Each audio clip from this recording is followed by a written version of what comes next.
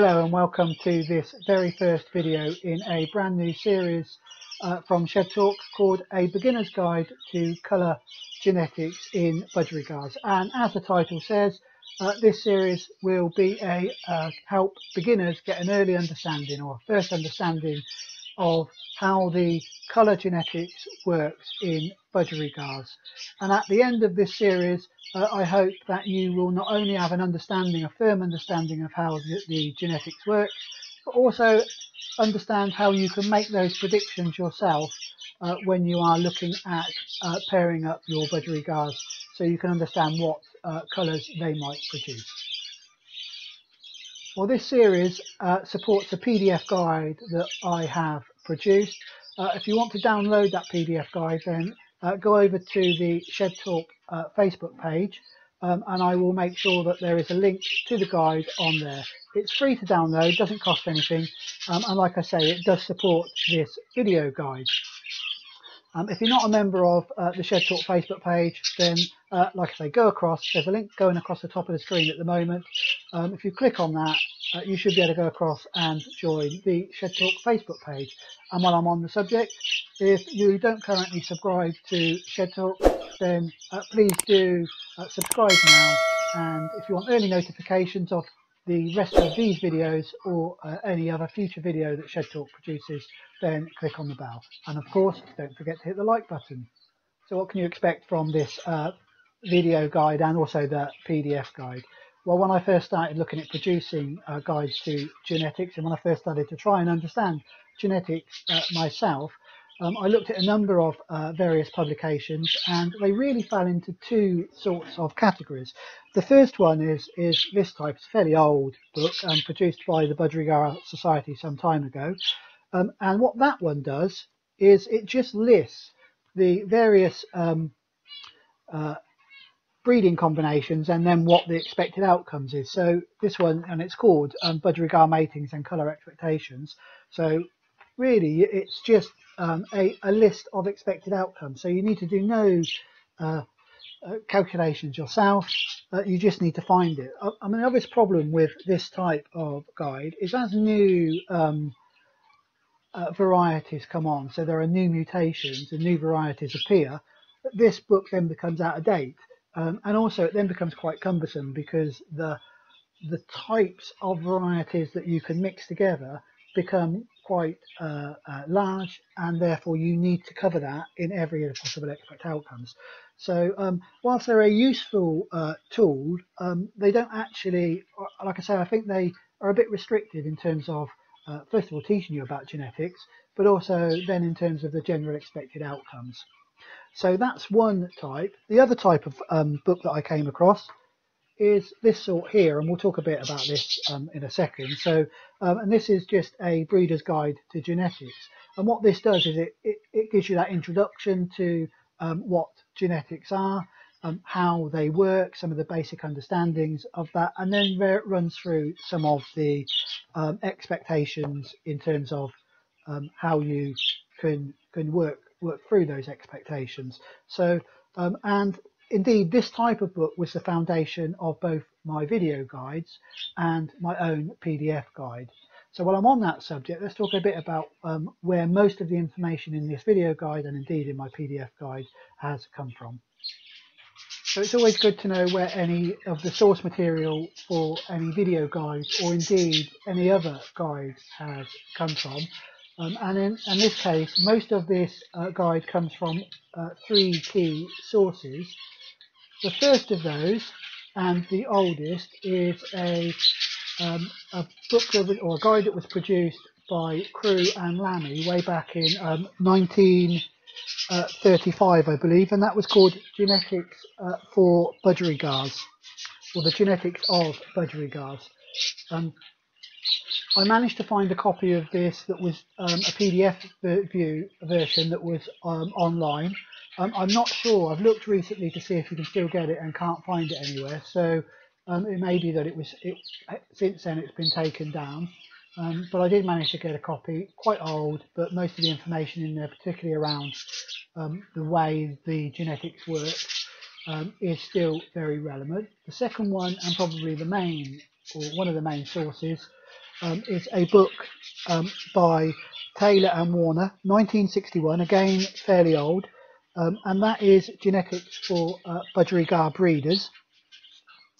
And finally, the most recent one is a book by Dr. Terry Martin, produced in 2002, and that's called A Guide to Colour Mutations and Genetics in Parrots. So whilst it focuses on a wider genetics than the budgerigar, the information in there is equally as relevant to budgerigars as it is to any of the other parrot species. So those are the main sources.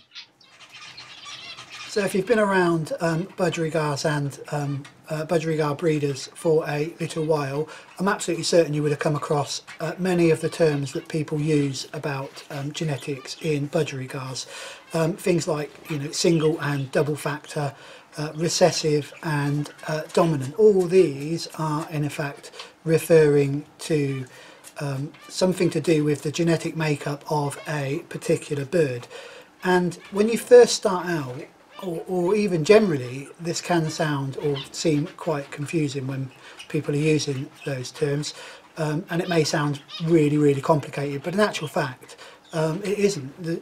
The genetics in budgerigars just follows a number of simple rules, and I will talk about those some of those rules in a later video, or in the next video in particular. So if you understand how those rules are, how those rules work, then in most cases you can predict what the outcome will be of a pairing of any two particular birds, and it will make predicting the outcome much easier. It's really just about how birds pass on traits from the parents to the youngsters, and you know, we've been doing it. So as, you know, human beings, as societies, we've been doing it for almost as long as, you know, prehistory. So when we first started to keep livestock, we tried to breed, you know, the best wool producing sheep, or the best milk producing cows, or the best beef producing cows together in order to maximise the yield. So like I say, you know, the study of genetics and working to produce better and better quality is as old as human history.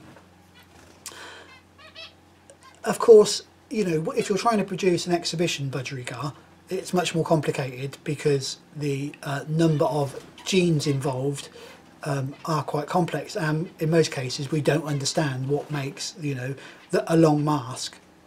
We don't know which genes produce it, and it's undoubtedly more than one gene producing that quality in the bird. But in terms of colour, it's much more simple, because there are far fewer genes involved in the process, and you know, in most cases, you know, there is just a single gene producing a single variety. So it does make life slightly easier when we're talking about the colour genetics in budgerigars. So as with all these things, we do need to understand some of the basic terms. So I'll try and describe some of those now. The first of those, of course, is the gene. So, you know, what do we understand about the gene? Well, each cell contains a complete set of genes for any animal, and those. So we think about the cell as being the important bit of this. I've produced a very simple diagram here of a cell, and we can think about the genes as being inside the centre bit of that. So the circular bit in this diagram is known as the nucleus, and that's where most of the genes that we are considering will be contained. And the genes are housed on chromosomes, and if we look at the picture, the diagram, we can think of those chromosomes as being the squiggly lines or the dots that you can see inside the nucleus. Now the chromosome is often described as the genes being like beads threaded onto a piece of cotton. So if you imagine, each of those chromosomes contains a number of beads, or a number of genes with on them, and each of those genes has a place on that chromosome that doesn't change. So if we have a look at this next diagram where we're considering a pair of chromosomes, then you can think about those light and dark blue patches as being the various genes. Now, I said that a cell contains a complete set of genes. In most cells, almost all cells, those chromosomes will come in pairs, so there'll be 2 of each set of chromosomes. So I've moved away from the main shed over to my main computer, and we've got a few slides now that we're going to run through. So continuing to talk about genes and chromosomes, we've already said that there are or most cells contain 2 complete sets of chromosomes. So and a Budgerigar contains something like 24 individual chromosomes, so for about 48 in total.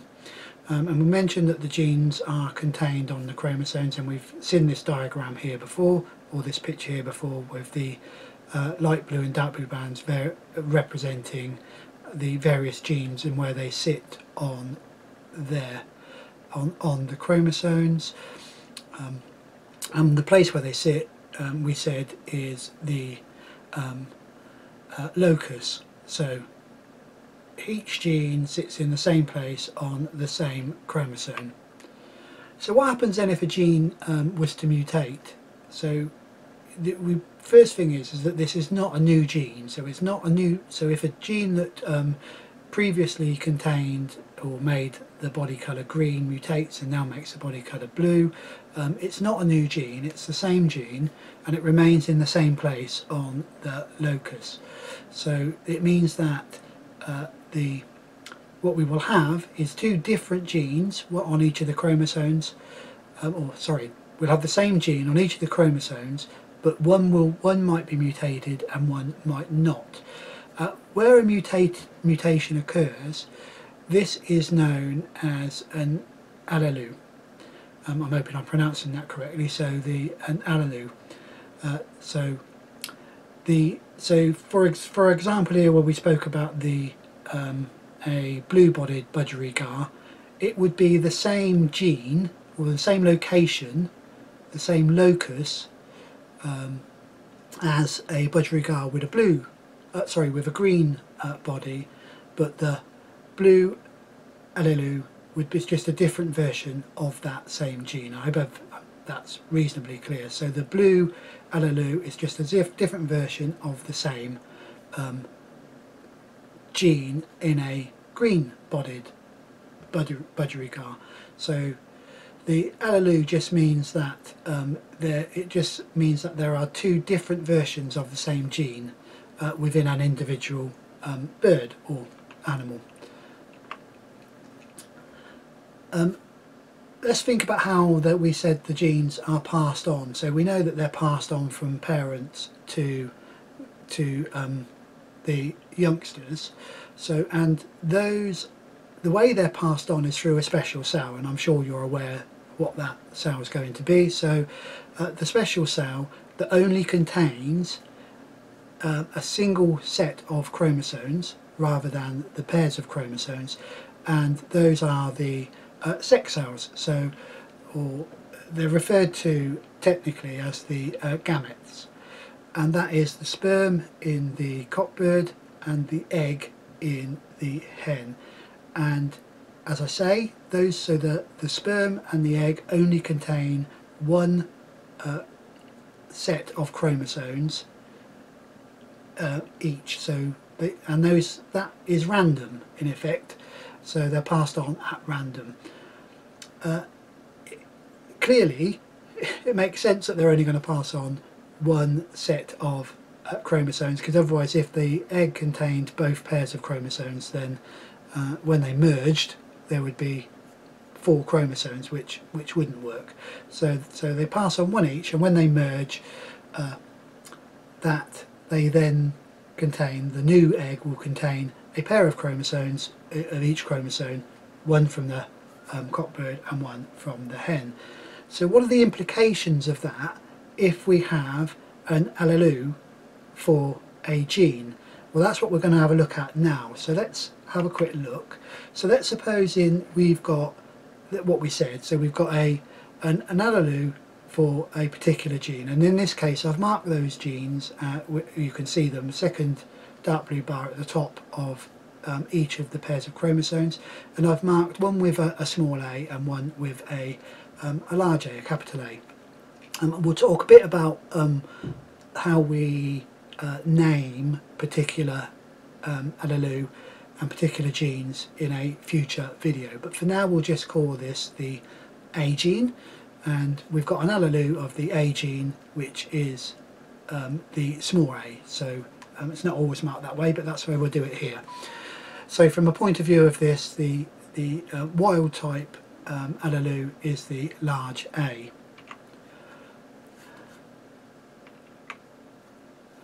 So we said that the bird can only inherit one, or the chick will only inherit one set of chromosomes. So in this case it can either inherit, it can only inherit one of the chromosomes, so one of the alleles from each of the pairs.